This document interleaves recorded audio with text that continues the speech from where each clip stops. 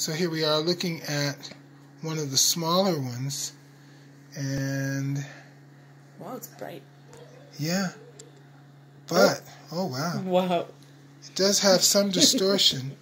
Let's see, maybe, I mean, that could be a response of the lens.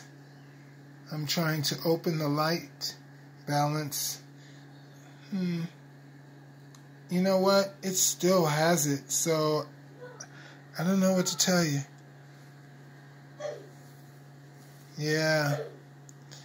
No matter what you do, it's got those lines of distortion. So apparently there's some energy emanating from the device itself with just this camera. See, this one doesn't have as much distortion. It has some, but not as much. Not like the others.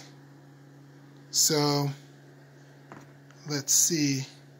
Maybe this one. These are the smaller ones, the child size. So, oh yeah, this one doesn't have hardly any distortion at all. I don't know. I mean, yeah, it doesn't. It's not the light itself, because the light itself doesn't cause those lines of distortion. It's only when the device is shining, is acting as a lens. This one doesn't have much distortion.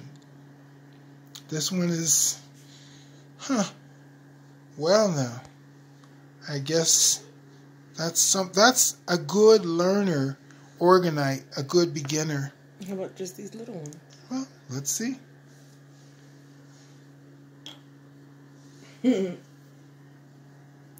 Well, these are substantially more dense, so they don't pass light the way the others do.